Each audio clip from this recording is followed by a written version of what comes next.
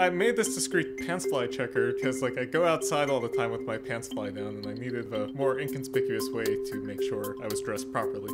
So it's a really simple circuit. Both switches are in series with the motor and the battery, and basically the zipper is functioning as a switch, and it has conductive fabric interwoven between the teeth of the zipper. So when it's pulled up, the circuit is able to complete itself. And then there's an additional little circuit board with a vibrating motor and a second switch. And when you press the second switch, if the first switch is closed, the motor vibrates, and that lets you know that your pants fly is up. If it doesn't vibrate, then your pants fly is down and you have to go do something about it. So for this project, you need a pair of jeans that you like wearing, some conductive thread, and you also need a bunch of electronics that you could get at Radio Shack. These pants, ever since I made them, has prevented a lot of really awkward situations. I used to be checking my fly all the time in public. It was really awkward, and now that I have these pants, my life is a lot better.